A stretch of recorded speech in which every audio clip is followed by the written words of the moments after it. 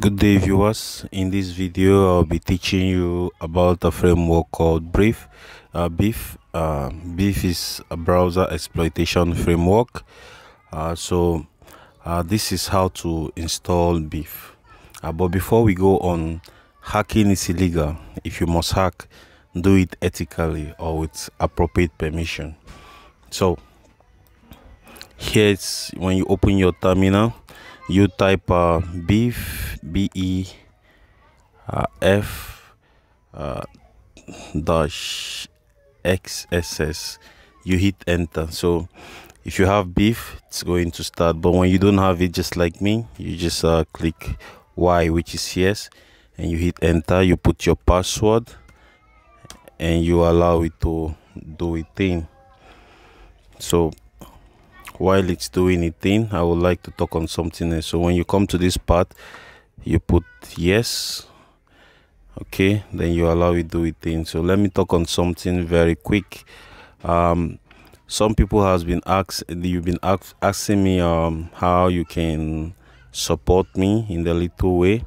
I have a buy me a coffee page now. I will put the link in the description below. So this is it. So you can support me with whatever you like. At least a coffee costs $5, 3 coffee 15. Just anything you have, you can support me if you want. Just for those who are asking how they can support me. So let's go back to the installation.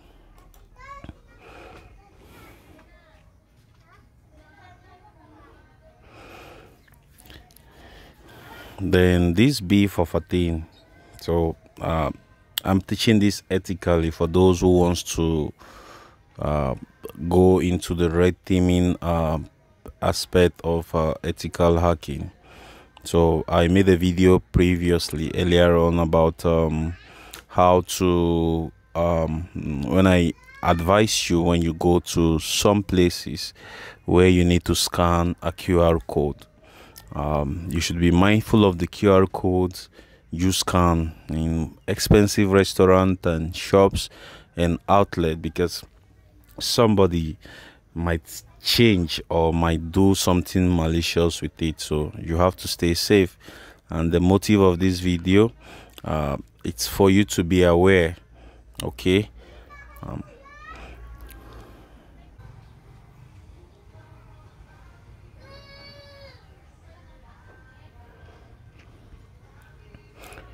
So our installation is complete.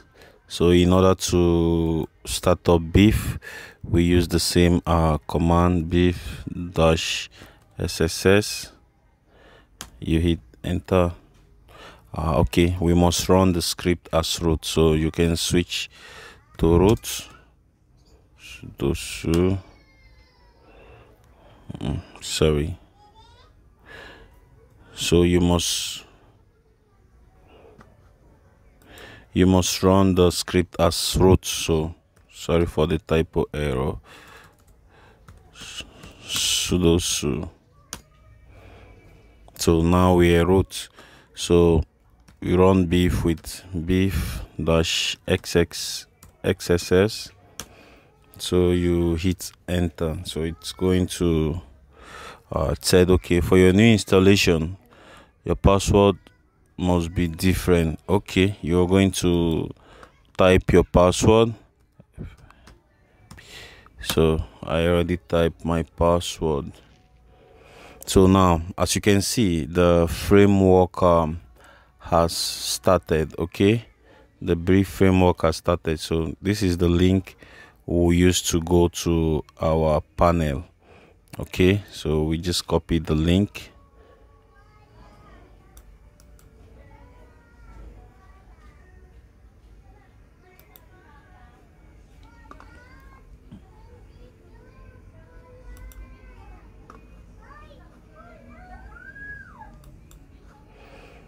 My system is lagging behind. So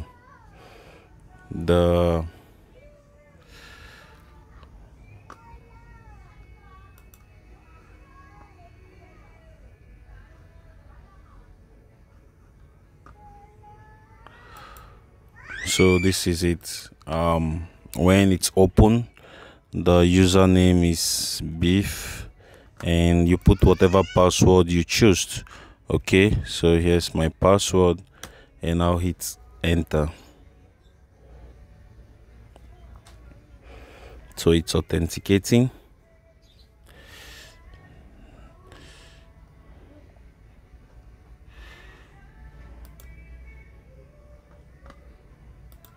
Never. Okay, so this is the Beef framework. Okay, as you can see, before being able to fully exploit framework, you have to hook a browser. So let me explain something briefly. So have you ever imagined where somebody, maybe a malicious attacker, used a link they get from Beef and convert it into a QR code? For those who haven't watched the last video where I made I showed you how you can change your website into a QR code. Maybe you have a restaurant website where people can order. Just to make it classic, some people use a QR code where you can scan, you see the prices. So now let's say somebody use a link, maybe the QR code there is no longer the one for the restaurant, and they put a malicious link. So when you scan it, they hooked your browser. Okay, so what we are going to do is okay, advance here. Okay, let's click this.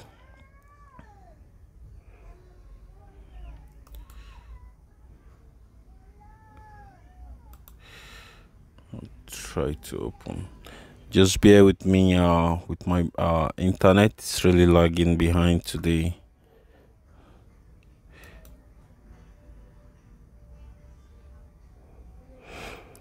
So this is the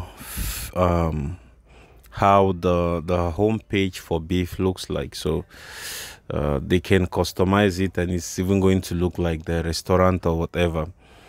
So you have to stay safe out there. So let's say let's go back to this thing here. Maybe for example, maybe this link, for example.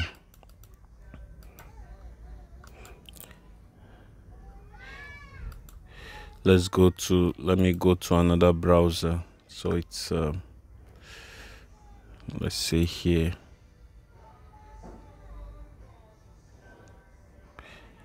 And I paste this. I'm doing this in my own browser. Okay, so I'll hit enter.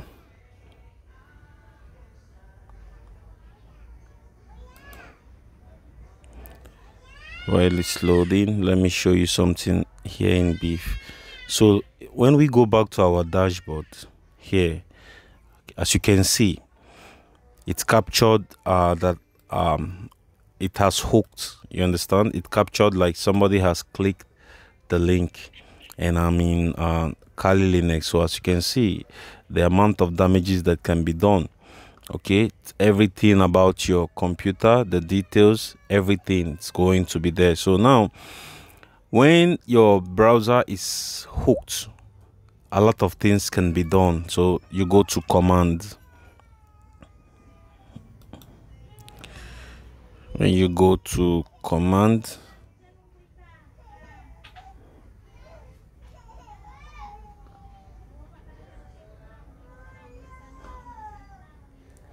so here in the command, as you can see, there's a lot of things, social engineering, as far as even forward as persistence. Like an attacker can stay on on your phone, on your computer, even after you've turned it on and off again. They can still get this thing. So let me show you how it works. So let's say you choose one. Maybe you choose one, anyone. You can go through all of them. Okay, you can really go through all of them. Like the browser framework, there's a lot of things you can do. The Chrome can do a lot. Even in the social engineering part of it, you can even do a voice text. Okay, so whichever one you want. Let's say you want maybe, which one do we do now? So let me go to this. Okay, let's try exploit. So there's a whole lot you can do here. okay, for YouTube community guideline. I won't do much, but how to use it, it's very simple. When you choose the one you want, let's say, okay, the browser, for example. So let's say we want you want to play a sound, okay, you can click here, you see here, then you click on execute. So I offed the mic for my Kali Linux, so it's not going to work. Okay, so here, after you've done that, when you click back to the command, you're going to see the details, and maybe in the browser of the person, it's going to play whatever sound you really want it to play. So this can hook phone, even laptops or any device that has a browser. So I'll be ending this video here.